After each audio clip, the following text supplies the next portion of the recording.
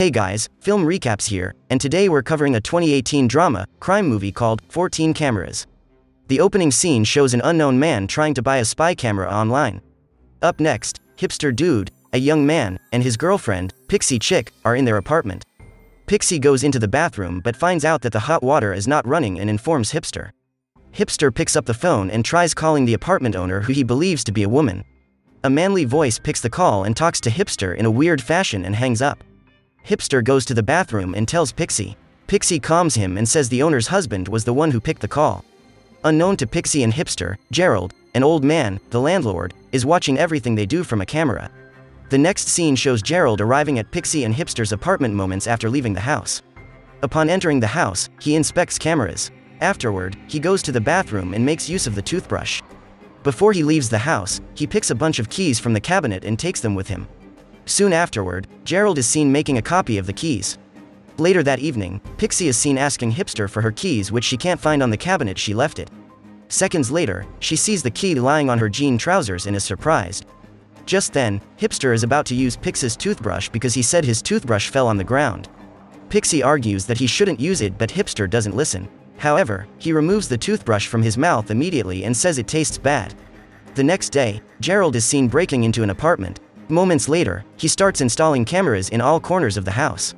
While doing so, Sarah, the occupant of the apartment, comes in with her dog. She feeds her dog and goes to the bathroom afterward. Upon entering the bathroom, Sarah meets Gerald, who then knocks her out. Gerald finds a way to trick the lady's dog and he leaves the apartment. Up next, Kyle, a teenage boy, Lori, his mother, and Arthur, his father, are seen talking in their apartment.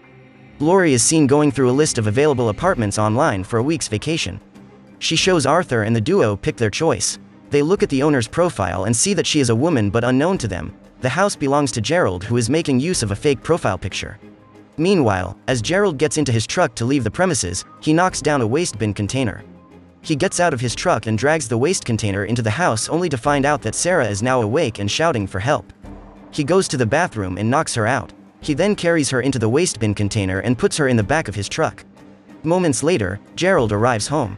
He meets Junior, a boy, watching TV. He goes into the house and changes clothes because they are wet. Seconds later, as he is about to leave the house, Junior asks him where he is going, but he doesn't answer. Gerald gets into his truck and starts driving.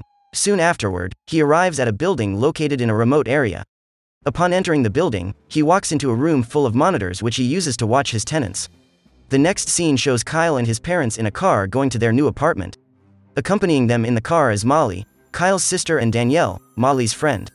The group talks about how far the apartment is to town. Moments later, they arrive at the apartment. Upon entering, they are amazed by how beautiful the house is.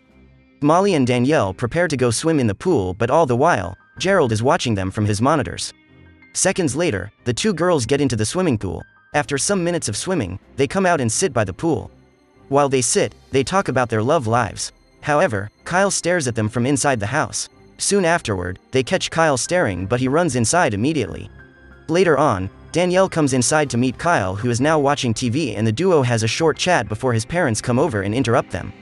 Moments later, Gerald is seen streaming the live video on the dark web. Later that day, Sarah wakes up and finds herself tied up. She screams and struggles for help, but all to no avail. Just then, she hears a bang on the door. Gerald opens the door and brings her out. He takes her to an underground cellar where she meets Claire, another lady, who seems to have been there for quite some time. Claire calms Sarah and tells her it's going to be alright. Now back at the apartment, Molly is in the bathroom having her bath. Gerald watches on with interest. Later on, Arthur goes into the room and complains about the house being out of shape to Lori. Lori tells Arthur to try and manage till the vacation ends.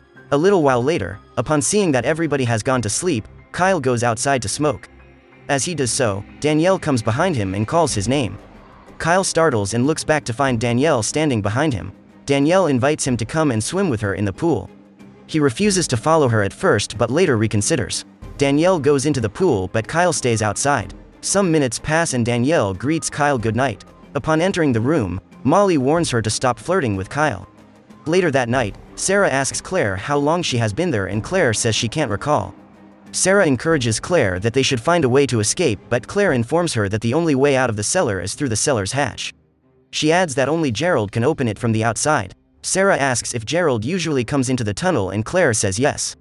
Sarah urges Claire that they can subdue him the next time he comes in, but Claire disputes the plan and says Gerald will terminate her if she tries anything. Claire then tells Sarah that she isn't the first girl that would come inside the tunnel. She narrates to Sarah that a girl once tried to escape but Gerald terminated her. The next day, Junior is at home watching TV when he hears a knock on the door.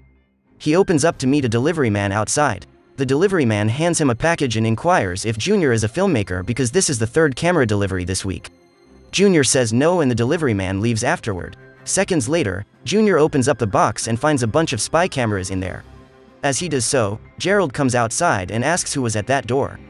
Junior tells him that it's the delivery guy and Gerald goes back inside afterward. Later that day, Gerald goes to the apartment when Kyle and his family are not around. Upon entering the house, Gerald goes through the girls' belongings.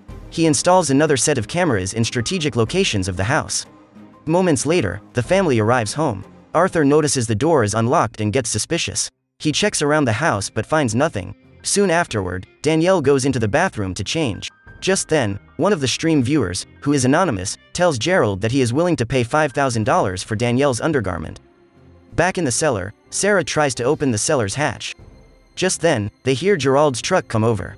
He opens the cellar and throws down some fast food. After Gerald leaves, Sarah tries to encourage Claire. Claire then tells Sarah that Gerald kidnapped her when she was pregnant. She narrates that she gave birth to a bot but Gerald took him away and she doesn't have any idea what Gerald has done to him. Sarah uses this to motivate Claire and she agrees that they must terminate Gerald. Meanwhile, Junior is seen going through Gerald's stuff at home. He finds some keys in a drawer. He then goes outside to unlock the garage with it. Later that night, Gerald gets home and finds out that his streaming network and camera have been disabled. He then gets in his truck and drives off. Minutes later, he arrives at the family's rented apartment while they are all at the pool. He goes to where he keeps his signal decoder and resets it and in turn, the cameras go back online at home. He then remembers Danielle's underwear. He goes to the room to steal it. While doing so, Danielle comes inside the house and enters the bathroom. This prompts Gerald to hide. Meanwhile, Junior has sneaked into Gerald's room and he discovers the monitors. Later on, Danielle notices that someone has gone through her stuff. Molly concludes it's Kyle and decides to go scold him. Further, into the night, Kyle comes to the girls' room when everyone is asleep. He signals Danielle to come outside so they can smoke together. Upon getting outside, Danielle accuses Kyle of taking her undergarment but Kyle denies the allegation and this infuriates Danielle who then goes back inside the house angrily. Moments later, Gerald arrives home but notices that someone has been to his room. He picks a gun and makes his way towards the cellar. He goes into the cellar and ties up Sarah. He then takes Claire out of the cellar. Moments later, Gerald is seen bathing for Claire. Afterward, he returns her to the cellar where he finds signs of struggles. Sarah informs him that she was thirsty and in the process of getting the water, she accidentally knocks over the coffee cup. Gerald then unties her but keeps her in handcuffs and takes her to where she plans to bathe for her. Upon removing the handcuffs, Sarah punctures Gerald with a blade and tries to escape but she finds no way out. She then locks herself in a room and demands that Gerald releases Claire. Seconds later, Gerald passes down a hose into the room's vent and releases gas inside. This forces Sarah to open the door and get shot by Gerald. Later on, Claire is seen digging a grave for Sarah as Gerald sits and monitors her. Later that night, Arthur and Lori prepare to go have fun in town but Kyle insists on following them. Meanwhile, during his stream, a viewer texts Gerald and says he is ready to pay $100,000 for Danielle but Gerald says she's not for sale. The viewer then asks his other viewers if anyone knows the apartment's address and within a minute of asking, he is provided with the address. Gerald immediately ends the stream and drives over to the apartment so he can watch over the girls at a distance. After leaving home, Junior goes back to the room and sits in front of the monitor. A little while later, an unknown man dressed in black breaks into the house and knocks out Danielle and Molly by using an electric taser on them. Just then, Gerald comes in and terminates the unknown man with an axe. He then tells the girls that they have seen his face and he would have to take them with him. Junior, who sees everything that is going on, picks up the phone and dials 911. Soon afterward, Kyle and his parents arrive home and notice Gerald's truck outside. Arthur and Lori enter the house but Kyle stays back to investigate the truck. Kyle hears Danielle's screams from inside the truck. He opens the truck and finds Danielle but Gerald knocks him out and drives off with Danielle. Just then, Arthur discovers Molly who is tied up inside the house. Moments later, Junior goes to the cellar and opens the hatch for Claire. Soon afterward, Gerald arrives home. He goes inside to take some equipment but unknown to him, Danielle has broken free. She gets inside the truck and starts driving away. Just a few meters out, the engine breaks down. Just then, Junior and Claire appear and the group fixes the truck. After fixing the truck, Claire reverses and knocks out Gerald, who is now closing on them. They drive off afterward. The next day, the cops find a woman's body instead of Gerald's at the location where Claire ran him over with the truck. The cops figure out that the woman must have stopped to help Gerald, who then terminates her and steals her car afterward. Sometimes later, Gerald is seen driving a truck full of kidnapped girls who are tied up. The movie comes to an end as Gerald listens to music from the truck and shakes his head to the tune. Thanks for watching, guys.